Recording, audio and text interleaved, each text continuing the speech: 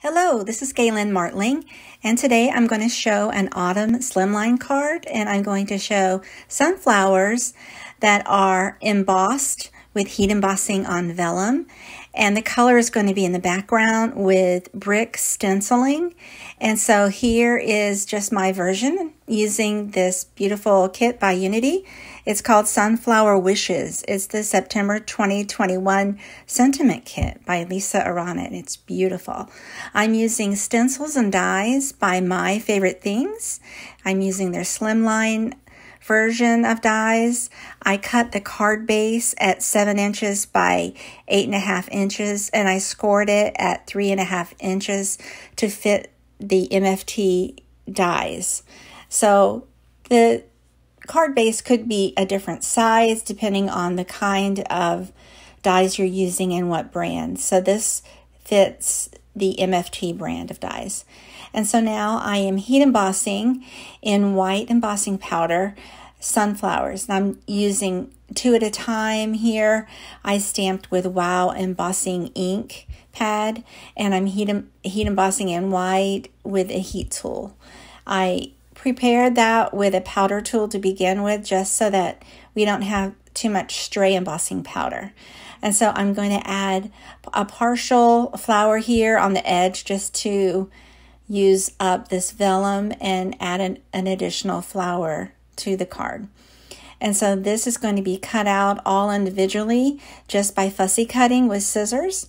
And so for some extra stamping, I stamped the sentiment on one of those die cut pieces that came in that Slimline kit. Also, the sentiment kit comes with these cute little bees, and so I stamped them and colored them with 2 shades of Copic markers, one in orange and one in yellow. And so I go ahead and get the stenciling ready. I just temporarily put some purple tape, which is repositionable tape, on the back of that Slimline panel and on the sides of the stencil just to hold it in place. I also put it on the background craft mat there just so that everything would stay in place and won't move around on me.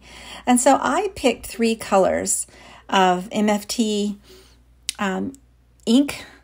They're ink cubes. I used the colors of Lemon Drop, Candied Yam, and also Craft color. And so these work great for ink blending as well. Sometimes I grab my Distress ink or Distress Oxide inks, but I had these pretty autumn colors in these cubes already ready to go, so I thought I would use them, and they work just fine.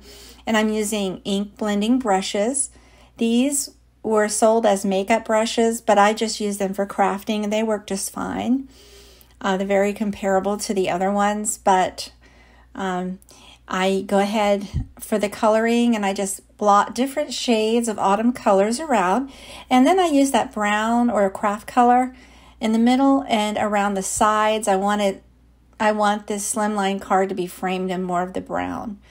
And so it's all finished. I remove the tape and lift it up off of the craft mat there.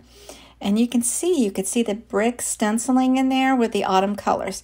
I'm not sure that I've seen brick with autumn colors, but it's going to be for this card anyway.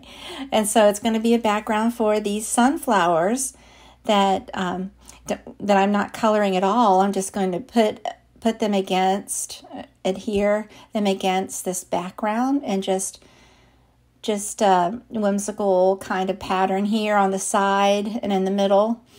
And I just taped with flat double-sided tape all of this down onto the front, the top layer there. So I just go ahead and let some of those flowers overlap, and I adhere with a flat double-sided tape that top panel onto the card base.